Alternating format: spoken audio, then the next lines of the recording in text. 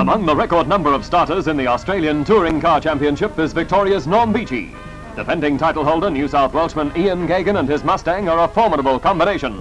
They're away to a perfect start in the 75 miles race on the testing Warwick Farm Circuit, and taking full advantage of his pole position, the dashing Geoghegan leads lap record holder Beechey and his fellow Victorian Bob Jane. Whilst Geoghegan sets up a handy lead, Jane's Mustang shows signs of developing engine trouble and drops out after only 8 laps. And 3 laps further on, Beechey is forced out. From New Zealand, Red Dawson, one of 3 entrants from across the Tasman. Number 6, Paul Fahey, who holds 2nd position in the middle stages.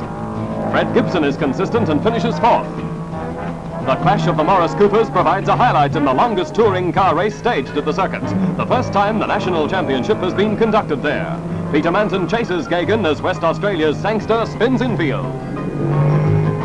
Driven by Alan Hamilton, the 911 Porsche, competing in its first Australian race, is impressive, taking out 3rd place after blowing a tyre in the concluding lap. But lapping numerous rivals, Geoghegan's Ford Mustang dominates the championship, the last time it's to be run as a single event. In future, the victor is to be decided on a point score over a series of races.